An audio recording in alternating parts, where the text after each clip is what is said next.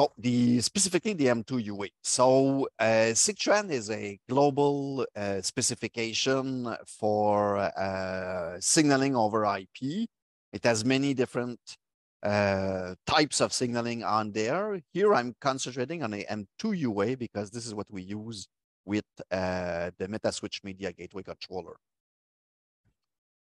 So just a little overview on the SIGTRAN, then the M2UA Signaling Gateway specifically for this application, the configuration of this signaling relay, status, and troubleshooting, how to troubleshoot these types of services. So the SIGTRAN protocol is used to relay signaling messages, and it has all kinds of different modules. All right? So the one we're talking about now is M2UA, but there's also M2PA that exists, and M3UA. There is IUA, and then there's others which I don't talk about here that also exist. Let's say in this training we won't use M3UA or M2PA, but it could also be used in different scenarios. So the TelcoBridges device support all of these protocols. So it is used to also terminate signaling. So either you can just relay the signaling to another system, or you want to terminate it. Right? So if I go like this and you want to relay, so you will receive some messages here from the TDM network, send that or re-encapsulate it into a SCTP IP and M2UA connection and send it out on the network. So you really just replace a TDM T1E1 link with an SCTP link and IP. Okay? So all the messages will be sent end-to-end like this without looking at the upper layers here of what is being transmitted. This is on the signaling gateway portion, but on the media gateway controller, well, then it needs to terminate this M2UA information, right? So it will receive SCTP IP and M2UA, and then it will use MTP2 to manage these links that are coming in, and also the upper layers, which is the eyes up. This is to control the TDM media circuits. And SCCP is for messaging. For example, on SS7 network, you can have your SMS, which are going on there.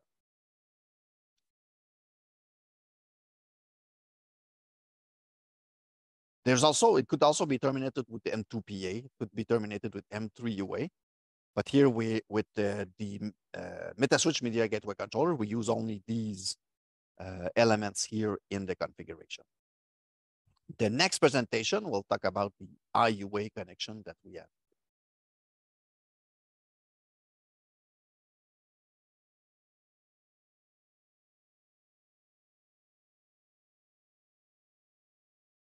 Okay, so M2UA can be used to relay the messaging data to a soft switch. So this is exactly what we have shown on the first day. Each M2UA link relays MTP2 links over IP. All right, so the MTP2 links are on TDM. Each of a MTP2 link, well, there's different formats of the MTP2 links you can have.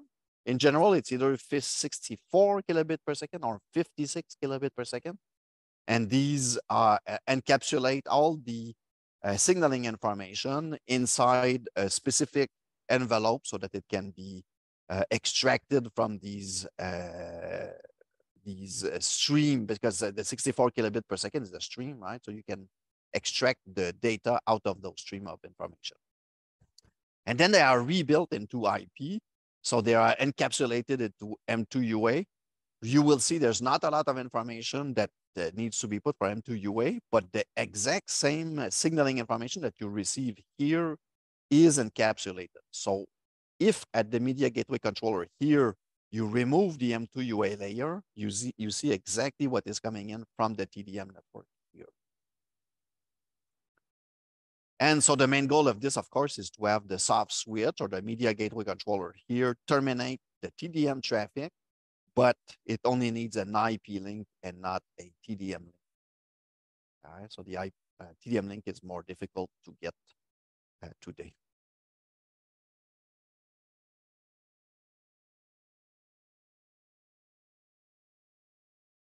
So if I look at the signaling gateway function of the unit itself, you have your here traditional SS7 network here, which is all built over TDM links like this. You can have here multiple TDM links, which can be on one T1 or multiple T1s. So you can have one MTP2 link on one T1, two MTP2 links on one T1, or one MTP2 link on one T1 and another one on another T1. All right, so it can be distributed as you want on those links here. And for T1s, you can have up to 24 MTP2 links on one T1. Then on the other side, what you have is your M2UA SIGTRAN link here.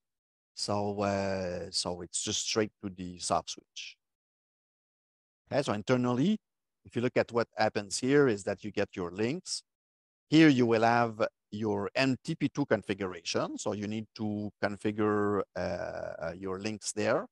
These will be located on specific T1s, right? So you need to know on which time slot of the T1s or E1s the data will come in. Right, so you need to specify the time slot that you receive here. Then your MTP2, it will be decapsulated here and then attached to a M2UA link. Right, so the M2UA link here is built over SCTP and of course IP and Ethernet here on this connection. And the information that will be received here will be sent to the soft switch. This is more for M3UA, but it's really a terminating M2UA signaling. As you can see in this section here, there is no MTP3 layer, okay, which is above these MTP2 or M2UA. The MTP3 is handled here at the soft switch, and it's the MTP3 layer that handles the point codes. Okay, so here on this signaling gateway, you don't need any SS7 point code. Okay, you just need to relay the signaling links end-to-end here, and the soft switch will be able to assign point codes depending on the links and maybe attach them into link sets. It could have link sets coming from this device and maybe another device with other link sets, all linked here into the soft switch. So it does the aggregation of all those links. The trick here is that since there's each of the TDM links are only 64 kilobit per second, and I would say as a rule of thumbs that I'm using to scale the systems, I use about 25 calls per second per TDM link. All right, so if you have a lot of calls that come in the system here, well, one link may not be enough. So you may want to have more links. The other reason to get more links is, of course, for redundancy. So you may want to have at least 2 links coming into each of those devices. And you may want to have more than one device here with other links going like this to the soft switch. A soft switch can handle multiple M2UA connections here. And then you can have, let's say, 4 SS7 links. So you have redundancy per unit. You have redundancy per T1, because this could be 4 different T1s. And then you have increased capacity. So you could run at easily 50 or 75 calls per second over these 3 links, while even if one of those links is down.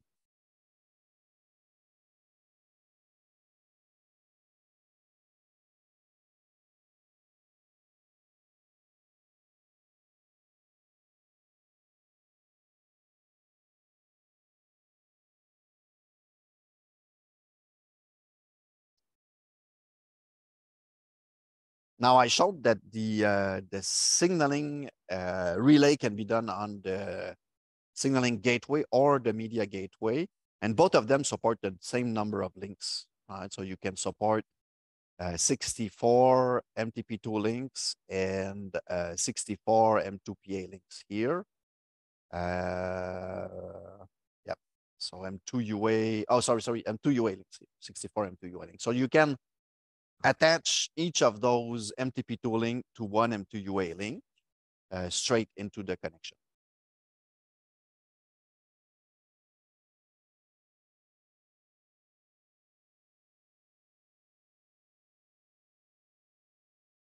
So if we start with the MTP2 link configuration, so that is on the TDM side here, you need to have your trunk or T1 or E1 already configured because you need to attach that MTP2 link on the trunk.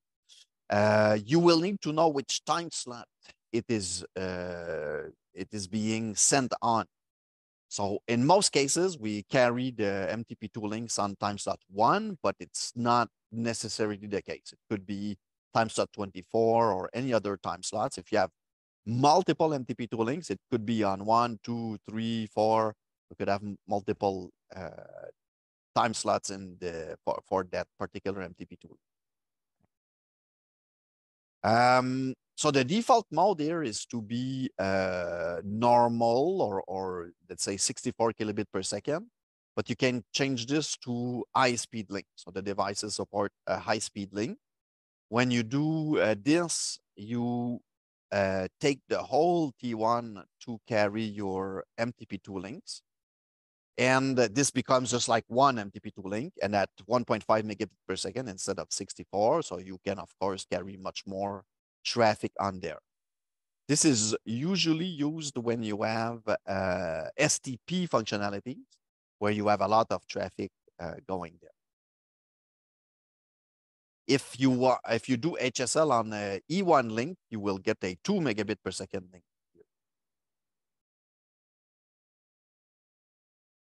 So for the configuration, you get here, you give it a name.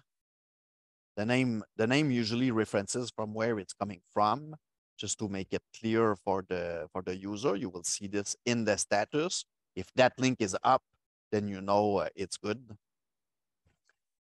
Connection mode normally is normal. Line service here, you need to specify which T1. So if the naming convention you have gave initially is good, it's going to be easy to choose and not make any mistake on the line service. Here you will have the list of line service available. Protocol type here, you need to specify what protocol you want to use. I didn't show the list of protocols here, but it's ANSI. The main ones are ANSI and ITU. So you choose the latest ANSI or the latest ITU version that you have here. The others are for Japan. So you have capability to support the MTP2 in Japan. DPC length here, even if MTP2 is not, doesn't need to configure a point code. Here we just use it so that it's in some of our tools, it's easier to decode the MTP2 traffic if you don't know what is above, right? So here you can choose for ITU 383 or for ANSI 8.8.8 here, just for helping us debug the system. Time slot rate here, then you have the choice of 64 kilobit per second or 56 kilobit per second.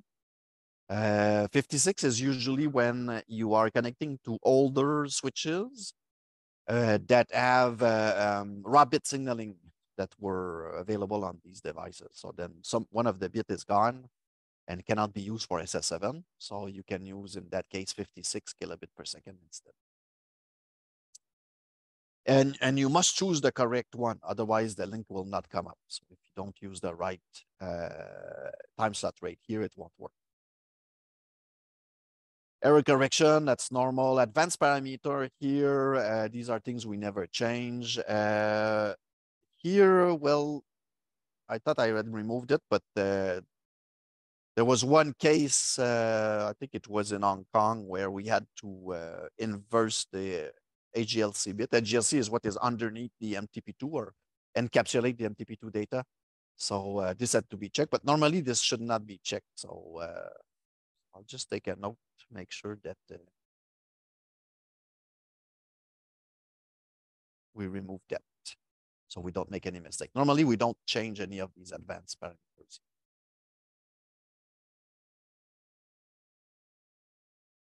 Now, so this is the MTP2 side. You see, it's very simple. That's why we don't spend a lot of time on that, because it's pretty much straightforward. You decide which time slot, which T1s. If you have multiple to configure, you just add more MTP2 links into your configuration. And by themselves, they won't be used unless you do something with them. So in our case, we will want to attach them with M2UA. Okay. So I need to show you first some configuration concepts, because when you get into the M2UA side of things, there's if you have just one link and one MTP2 link, you can't make any mistake. But if you have multiple MTP2 links, multiple interface IDs, multiple local ports or multiple destination ports, you need to be careful on how you configure the system. So I will show you 6 different configuration we can do. So the first one is the simplest one. Here you have first MTP2 link, and we want to attach it to an M2UA interface ID 54, interface ID, or sometimes we say link ID. So on this is the TSG device, or the signaling gateway device here. You have your MTP2 link, which we're already configured. So one trunk, one time slot, very simple here. On the M2UA side, we need to define a local interface. Okay? So we had defined in our IP segment of the training, we had defined an M2UA IP interface. And here we have this IP interface that can be reused. So it shows you the IP, local IP and local network interface that you are using for this port, for this physical port. And then you have a M2UA port that you need to use here. So this is how you can receive data and how you can send data somewhere. Right? So this is your service access point. The other thing you need to specify is where you will be sending this information. So you need to have the destination here, the peer. So it's going to be its IP and port. And the interface ID needs to be agreed upon between our system here and the media gateway controller. So in the media gateway controller, you need to configure this value for the M2UA link. So I think Joshua will show you that later. Okay. So this one is pretty simple. So you have your port, the destination port, interface ID. Now, if you have 2 MTP2 links, okay, so you'll need here on the MTP2 side to do 2 times what we saw on the previous slide, and just a time slot and a trunk. So the interface ID is not configured here yet. It's going to be configured here. So you need to define your service access point. In this case, it can be the same service access point that you have. In the M2UA configuration, you will define a cluster. Right? So you have a section where you can say, this M2UA will be a cluster. This cluster will have, in this case, 1 destination, 1 IP, and 1 port. Both of the interface ID will be put in the same cluster here. So you will have a single SCTP association between here and here, and 2 M2UA links inside that same SCTP association. Okay. So this is like a CTP association is like a TCP connection, right? But it can have inside multiple streams. Okay. So we call it an association in this case. Now, this is the mode that is usually used in the Metaswitch controllers. That's what we have seen. I'm not saying there's not other setups that would be different with these MGCs, but that's what we have seen up to now. So it's let's say fairly simple here to configure this mode. However, whoops, it could be slightly different, meaning that here you also have 2 MTP2 links. You have your local port here. You have a cluster on this side, but then maybe you have one peer, but two available IPs. Okay, so in that peer, you configure not only one IP, but two IP and maybe two different ports, which could point to the same media gateway controller, or inside that network, it could be different systems. Okay, but both of these systems need to understand that these two links and these two interface ID are in the same logical group. The fork mode here is the same thing. You have two MTP2 links, your network, but then at the remote end, you have also two different IP ports, but in two separate peers, right? So it's totally independent. It will have two different destination IPs, but it will still be in the same cluster here. But you will have two SCTP associations that will be created to make this connection here. Both of them will be up and either in active standby mode or in load sharing mode. So depending on how this works on this side, it could be one of these two modes. Right? So active will, both interface ID will be sending on the same one, same SCTP association all the time, unless this goes down. And then if you do load sharing, well, it could be sent on both the two. And normally here on this side, it's even if there's two IPs and two association, it comes back to the same intelligence or same M2UA stack in this configuration.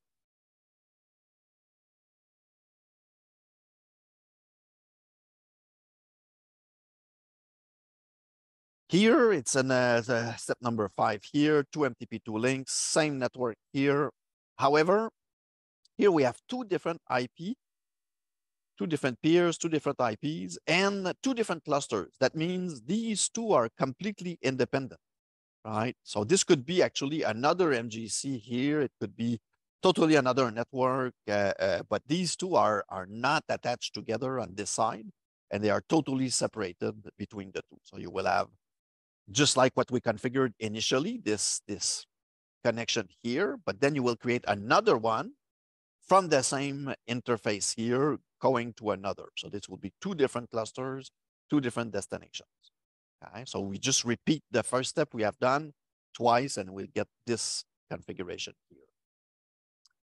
This is like if our signaling gateway is serving multiple endpoints. Okay, we will use this type of mode.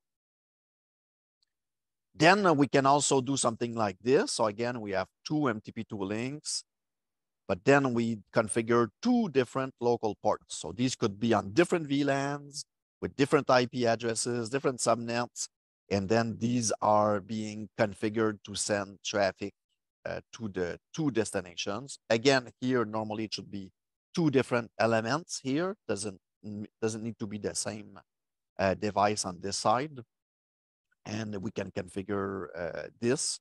And of course, it can be a combination of the previous slides that we have seen. So this here could have not only one, but two links here, could have two links here. It could have two IPs on this side. So you can configure all of this. So normally for a signaling gateway and media gateway function for a MGC, we will use something like this. So all the links will be integrated into one cluster. And here the MGC will need to understand that, well, okay, I have 54, that's my first link. I have 55, that's my second link. And then maybe there's going to be others here, 56, 57. And then these here form one MTP3 link set with one point code. And these form another MTP3 link set with another point code, right? So it's possible that there's more configuration to be done here. However, the signaling gateway that we provide, well, of course, it can serve multiple media gateway controllers. So it could have multiple connections here. And it can also support other types of signaling SIGTRAN variants. So the one we will be showing is this one here, number 2.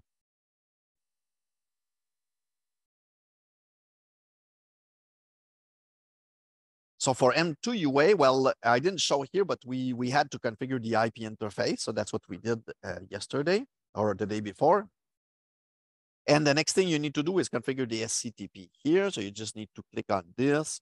And the service type, well, it's always raw IP here, so you don't need to worry about that. DNS is not really used for in a telecom world, so I'm thinking that this could be used in another environment, but we never use that. And again, the advanced parameters, we seldom change that. So SCTP is really easy to configure. Then we get to the M2UA section. Need to give it a name. Normally, there's only one M2UA environment in a system, so we can just call it a basic M2UA like this. And then there's different modes, and I was explaining the modes before. So you can have a termination mode, so that means you will get the traffic and you will receive it and terminate it. So it's possible to do that with our devices. We have a special mode here of M2UA and MTP2 relay. So this mode is when you have MTP2 links end to end, but your network in the center is only IP. So for example, we have used this for satellite connections where the TDM has been disabled.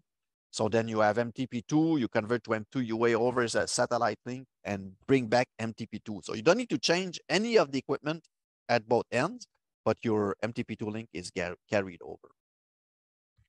Then you have the signaling gateway, which is what we are doing here. So this is the mode that we use to relay the MTP2 links to M2UA. And even if it says here signaling gateway, it can still be used on the media gateways.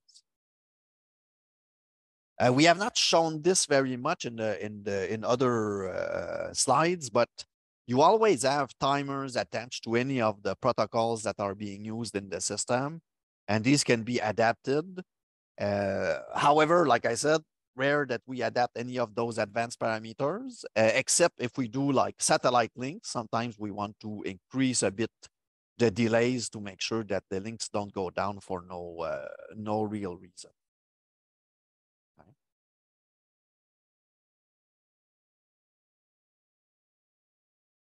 So now we have the M2UA envelope that is ready to be configured. Inside this M2UA, we want to have our service access points. So this will be our local interface to send and receive M2UA traffic. So usually we are okay with only one service access point, but there's no real limit. You can have multiple service access points local to the system, and it will be defined by the local IP interface, also the VLAN and the physical port, right? Physical port. So the physical port, VLAN, IP interface, and local port is the M2UA port, and the default M2UA port is 2904. So if you don't know what port to use, it's okay to use the default port for M2UA. And this will be the source port, well, where you will initiate the connection. Again, you see here there's some timers that normally we don't have to change, SCTP, advanced parameters that are not needed to change as well. So your service access point here, you need to decide which interface. So you need to have one interface which has SIGTRAN inside. So if you have named your IP interfaces correctly, it's easy to choose the correct one. In the service access point, this is where we will configure each of the clusters that are available in the system. So here we show only one cluster because this is enough for a MGC connection, but you could have more than one cluster into the system.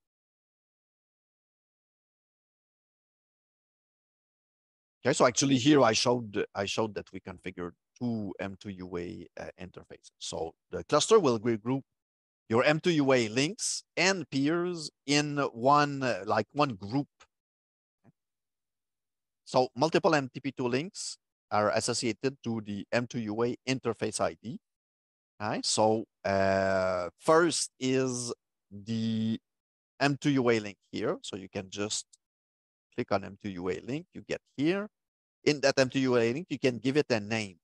So the name here is is, well, here we put 54. So that means it's the link 54 viewed from the MGC. So when you want to debug, you look in the MGC, you see link 54, you look in the signaling gateway, and you can match them. So that's one way to name the links.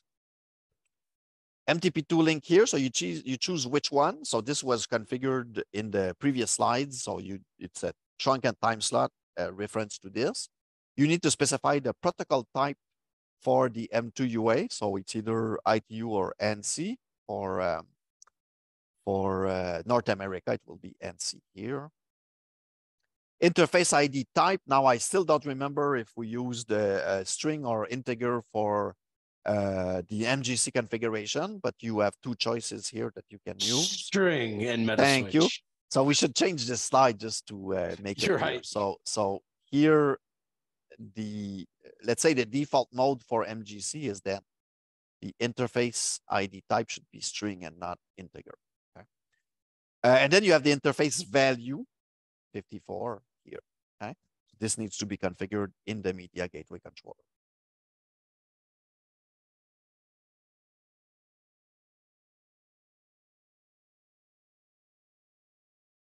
Oops, I'm just going back one slide here. So we configured here the M2UA link. Now what we want to configure is the M2UA peer. So you can just create new M2UA peer. And in that M2UA peer, here you can give it a name. So this is not so important here. But the destination port is important. Okay, so this is where you will send the data. So the IP will be configured here, and the port is here.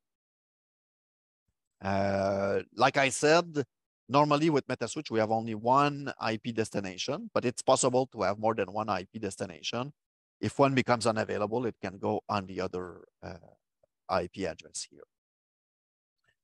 The other thing we can configure here is the number of SCTP streams. In a SCTP association, like I said, you can have multiple connections.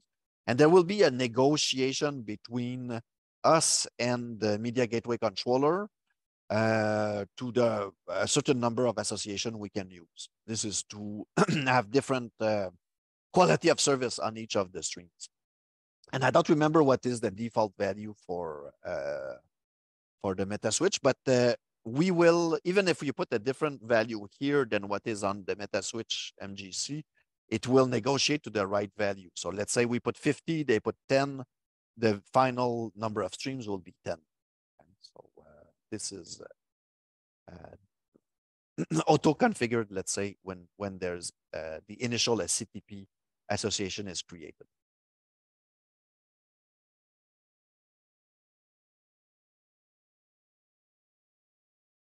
So here we showed, okay, let me just go back one slide. Here we showed one M2UA peer. We configured just one peer with two IP addresses. It's possible also to create two different peers like this with each one IP address. Okay, so and how it's done on the other side, well, depending on where you connect, it could be different here. Let's say for the Metaswitch media gateway controller, we need to put only one destination IP address, so it's not, there's no confusion there. But you need to understand that it's if the other side gives you two IP address, you need to understand, is it one peer with two IP address or two peers with each one IP address? Okay, this will effectively create two different SCTP association to the destination. So it's a bit tricky, so we have to be careful here when we configure that. And both of them are supported, so we just need to know which one is the correct one. One way to debug this, I remember I've been debugging this before, is that you will see from the remote side, in this case, two initialization sequence on two different SCTP connections, right? So you can figure it out that way instead of just one SCTP association.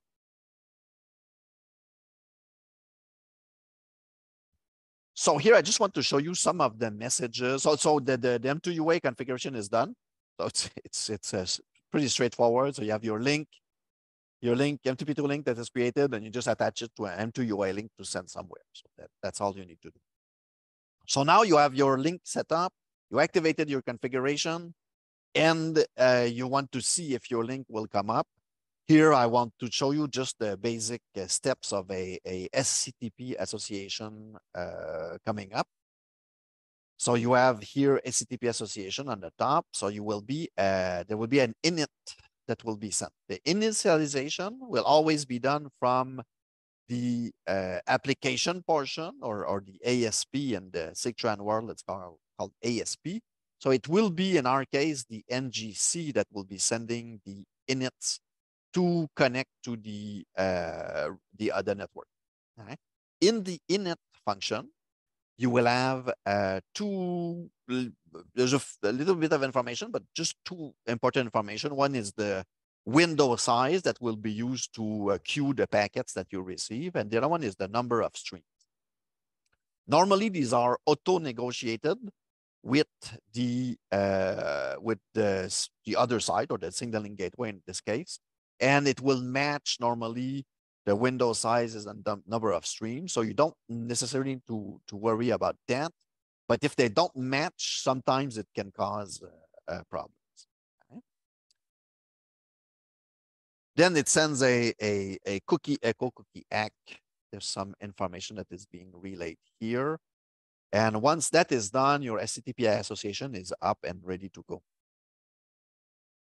Then it starts bringing up the M2UA link. So it will try to say, well, I'm ready to be started. And if the signaling gateway says, okay, then we continue. There's no other information being sent here. So it's a global M2UA connection information for that SCTP association. Okay, so per SCTP association, you will have different M2UA links coming up. Then you have other information that are being sent. Here on the signaling gateway, it will say, well, I have this interface ID available. So that's our M2UA interface ID, of course, because we are in M2UA mode. And it says right now it's inactive. So you will get a notify being sent on the application here. On the application side, it will try to bring up the ASP. So it say, I'm ready to be started. Okay, and it will say also what type of traffic mode will be used. And even if there's only one M2UA link, it's still important to configure the traffic mode correctly. And I think it's done because if you add links later, you don't want to change the traffic mode and reinitialize the link, right? So you can do this. So there's two modes that can be used. One is load share or load sharing. The other one is override. So when you look at the trace in the Wireshark, it says override. In the configuration, it's actually active standby. Okay, so override equals active standby. Okay. So if you configure active standby, we will send here override on the link. Right? And these need to match. So if they don't match, the link will not come up. But that's the only information that is being exchanged here, which is important. Then here on this side, since the ASP said it's ready, it will try to bring up this interface ID. Okay, so it will say, well, I'm ready to bring up this interface ID or M2UA interface ID. The ASP will send in a state request. Here, first interface ID. Okay, so the first one it brings up in a SCTP association will have an emergency alignment. So that means we need to bring this link up fast because it's the first one and it's the only one we have. Okay, so we call it an emergency alignment. And then as soon as the first link is up, it will return a state confirm here that the first interface ID is ready to be used. Okay. Here, what I didn't show is that when we get this state request of the first interface ID, well, on the MTP2 side, the link will start coming up. right? So all before all of these, before all of this, the MTP2 link is still down. As soon as we get the state request here to establish the first link, the MTP2 link will try to come up. If it comes up, then it will send a state confirm here. If the other side on the MTP2 side is not coming up, then it won't accept this here, and then it will try again to bring it up later. So it's the M2UA that comes up first, and then the MTP2 link that comes up. So if you have only one M2UA link in that connection, then it will be done. It will be ready to be used, and then the messages will flow from MTP2 to M2UA. But if you have other links, it will start doing the second link, and then but this second link will not be an emergency alignment. It will be a normal alignment, making sure that the communication is good. There's no errors before making it available to the system. All right. So I don't know if we have a trace, Joshua, but we may want to just check that out quickly later. Okay. MTP2 status. Well, it's pretty simple, right? You click on MTP2, get to the status, and you will see if it's up. Normally, if it's up, we're good, no problems, and everything is fine. You don't even need to look anywhere else in this configuration. However, if it is not up, then we may want to get more details. So sorry, you can click on one of those links here, and you will get to the more details section here. You can get information about how long it has been in service, how many frames. Here you can see frame errors. So that would be MTP2 errors of in reception. Normally, if we see errors here, it means that there's some glitches on the T1 line, right? Because normally we don't get any errors with HGLC packets. You can see also the bandwidth used on the MTP2 links. So the current bandwidth that is being used, and if you increase the status level here, you can also see the peak it has ever reached. All right, so if you see that you have multiple links and all of them have been full at some point, it means maybe you're getting to the limit and you need to add more MTP2 links into your configuration. This is the current bandwidth, so you can monitor this over time to see what is the traffic that is being passed over that link. In addition to this, in the status, you have the data link state, which you can use to test the MTP2 link. So normally, in normal operation, you will leave it enabled, of course. But if you want to test the link going down, let's say you have redundancy to the MTP2 links, you want to see if your two links will go to the MGC, even if one of them is down, it's a good idea to do this test. So you disable one of the link, and when you do apply states, it brings down the link immediately. It will bring down the MTP2 link and the M2UA link at the same time. And then you can see if your second link is working normally. Then you re-enable this link, and then you can shut down the second link to see if everything is working fine.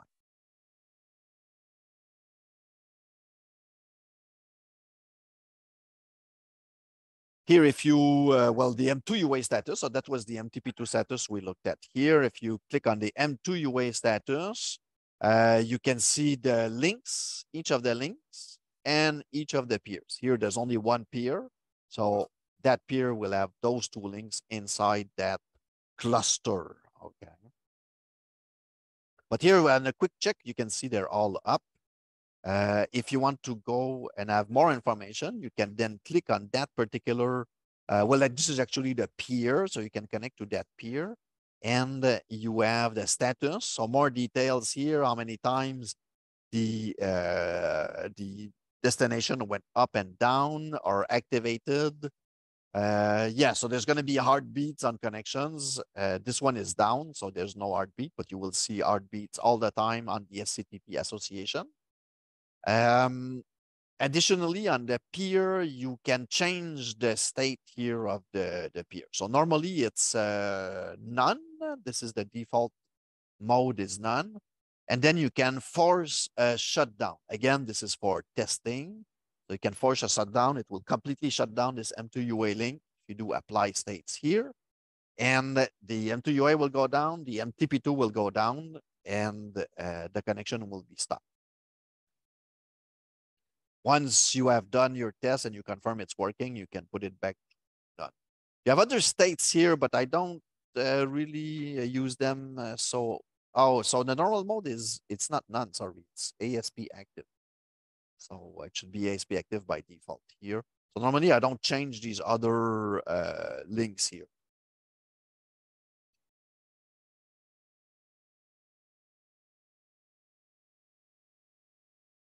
You can get the same information from the status here. So if you click on status and browse, right? If you click on browse here, you can see the service access points, the clusters, the links, the peers.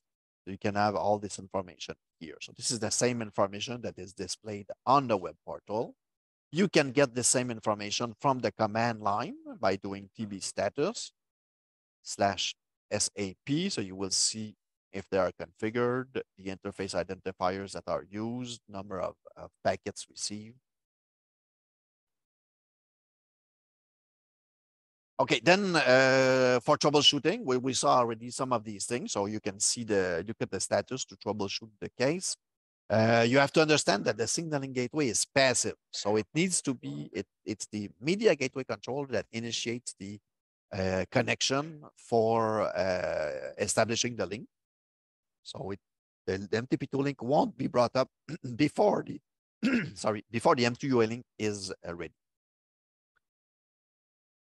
To see the trace, so you can see the trace both on the TDM side and on the IP side. So the TDM side will be the MTP2 link. So you can put -SS7 in the tbsig trace command.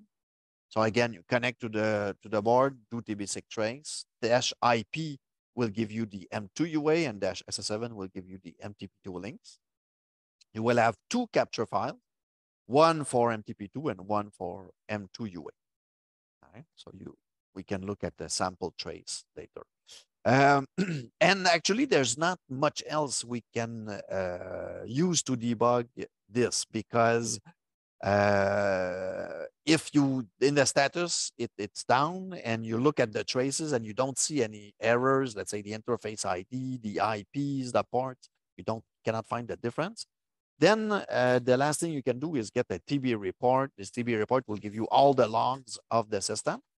In those logs, you have some errors that can appear. For example, if you receive traffic on the wrong port or something like that, it may be presented there, and you'd be able to debug that. Most likely, if you do a TB report, you would already have requested help from our team to try to figure out why it's not working. Okay?